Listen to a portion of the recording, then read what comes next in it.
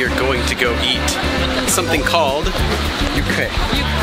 YUKHOE. YUKHOE 아니고 YUKHOE. which is like raw beef sashimi. 여기.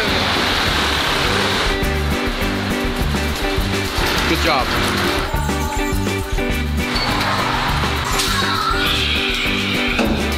이거 왜 찍는 거죠?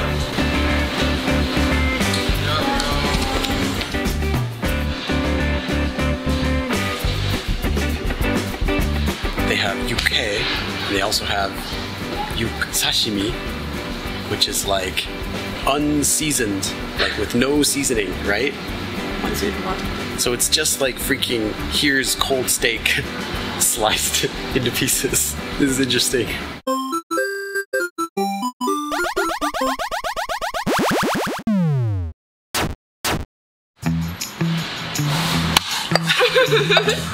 뭐해? 잘 나오고 있나? 봤어? 엽사로 찍지 마. 엽동 영상? 엽사 찍지 마. 날씨 좋다. 왜? 덥지도 않고 딱 좋다.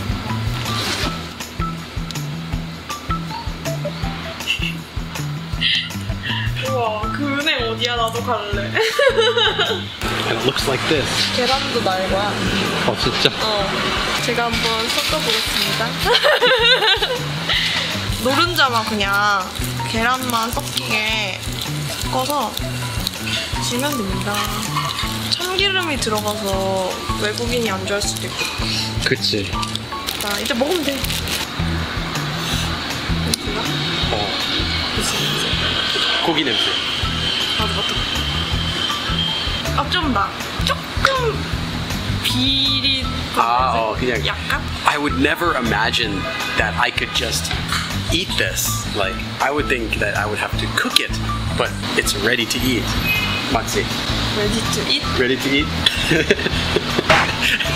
그냥 이대로 먹어도 되는 거지? 배랑. 배랑. Let's give it a try. It tastes like uncooked beef. Good. The texture is just like the inside of a juicy steak, but it's cool. I'm eating uncooked beef. Of course, don't do this at your own house. They have special good quality beef that they don't let sit around, so it's always fresh, you know. It's nice. I like it. Yeah. 저도 한번 먹어볼게요. 맛있어요. 참기름 좀 더 달라고 해야 돼요. 귀여워. 참기름 맛이 안 나. Part of the flavor of YUKHOE normally is from 참기름, which is sesame seed oil, and it has a strong, nutty. 지금 선거철이라. Everywhere you go, there's like trucks blasting out songs and people dancing next to them. The one they use here is just a lighter 참기름. It's not a super strong one. 오빠가 느끼기에 맛이 어때? 맛있어. 맛있어? 처음 먹어봐. 진짜 못 먹는 게 없네. 내가 한국인도 못 먹는 사람 많아. 비위가 약하면.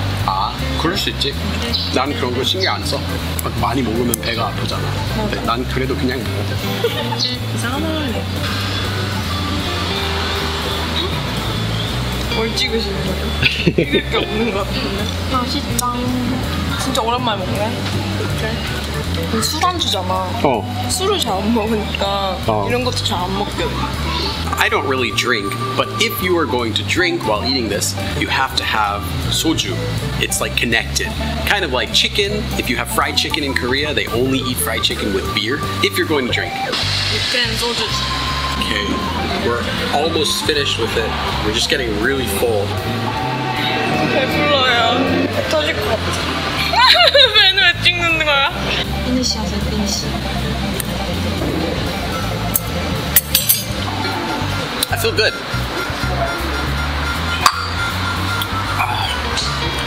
술 먹으면 먹은 것 같아. So, my overall opinions, it's very chewy, just like soft steak.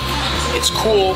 The only problem with it is it's not super cheap because you're basically paying for high quality meat, which is safe to eat without cooking.